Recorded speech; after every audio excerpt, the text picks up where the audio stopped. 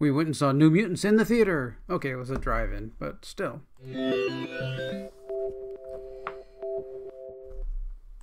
Hey, this is Tom, the Tom Tech Show, and I do have down here the spoiler zone because I'm just going to talk about the movie because really nobody should be going and seeing it.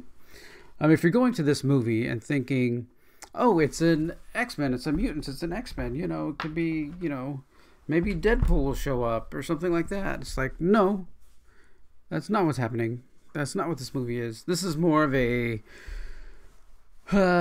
kind of pseudo thriller something remake of another movie, and we'll talk about that. So the premise, I guess, of the New Mutants is that they find people who are exhibiting in the X-Men world, exhibiting mutant abilities, mutant powers, and in order to protect them, supposedly they are moved to this secret hidden, secure location so they can find out how to handle their powers so they don't hurt anybody else or kill anybody else or anything like that. So, and the premise that all these mutants are told is that this is to, eventually you're just going to move up and join, the other guy, the one guy, the wheelchair guy. They're not actually going to say it for some reason. So that turns out to be a lie. It's more along the Deadpool line of thinking where they're actually going to create them into super soldiers and, sell them off kind of thing. So it goes along that line of where they're sending the mutants rather than the, Xavier, Dr. X kind of sending the mutants, which is fine. Okay, you're doing that. You're not telling them. But, the movie starts with this one girl, Danielle, who she's trying to get, her dad comes and tries to get her away from something, and houses are burning down and everything else, and she gets knocked out, and then she gets sent off to this little building. I don't know, see one of the images of this building where all the mutants are being held. It's this building so that they keep all the new mutants in, and there's a force field kind of thing that keeps them all there. And we very quickly find out that the force field is being generated by, the doctor that's in there. So that's her mutant power is generating these force fields. And once Danny arrives, everybody starts having these weird experiences about their worst fears, whatever, things coming after them, maybe things they experienced when they were young, which supposedly, I guess, gives a backstory to what's going on with the other characters, but that's really not described very well. Nobody's backstory is really described very well. So quickly on in the movie, they continue to think,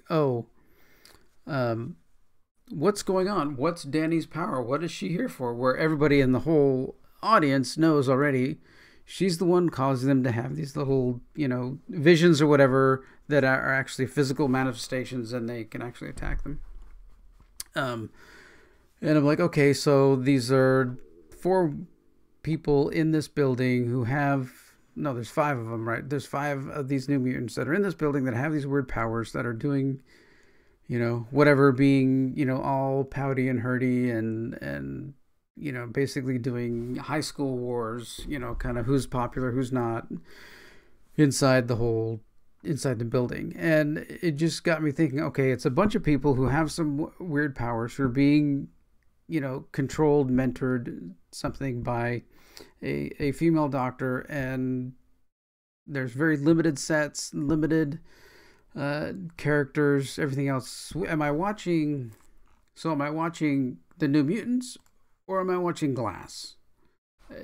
The similarities, and even down to one of the actors, Anya Taylor-Joy, who's in Glass, is also in the New Mutants. So I'm like, okay, now we're bringing over actors. The Doctor here, played by, who played the Doctor?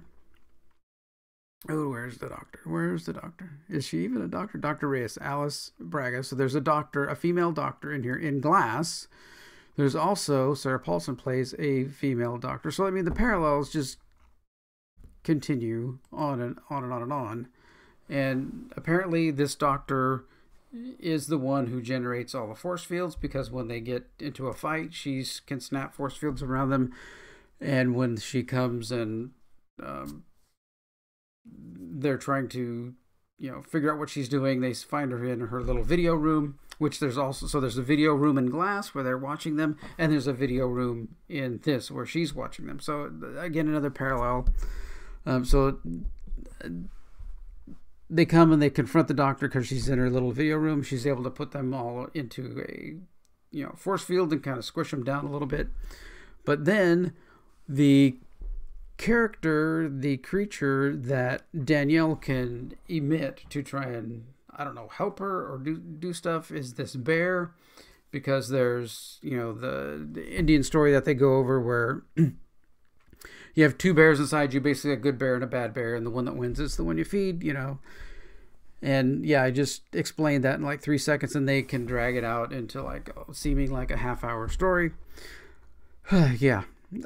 So the bear attacks the doctor and kills the doctor, but it's like, okay, so the doctor can generate force fields to protect herself and keep all these people in, but when it comes to this one little plot point that the doctor needs to die, she suddenly can't generate a force field to protect herself. I'm like, okay, well, this is all breaking down. And then, of course, we have to have the lesbian relationship between the Rain Sinclair and Danielle. We have the Rain Sinclair is stereotypical kind of short hair, dark eye makeup kind of a character. So gets kind of obvious from there. Then just suddenly Danielle decides, oh, we're going to have a relationship. And that gets, it gets a little monotonous, for the reasons why things are going on. And the big problem is the movie meanders. Nobody's powers really are set. Nobody's powers are really, I guess that's the point of the New Mutants. You're trying to find out what your powers are, but they're not really what you would think they are. And then this Anna Taylor-Joy, who plays this Ilyana Rasputin, for some reason, I don't know if it was her, if it was the director or anything, it's like, okay, so you're this Russian person, you have a billion different powers, she can transform her body, she can jump through space to different places and do, all kinds of crazy things. And then we're going to make you, when you're not using your powers or whatever, you're just sitting there, you're going to have a little hand puppet. And I'm like, okay, who thought of that? Because that just got dumb from the beginning. You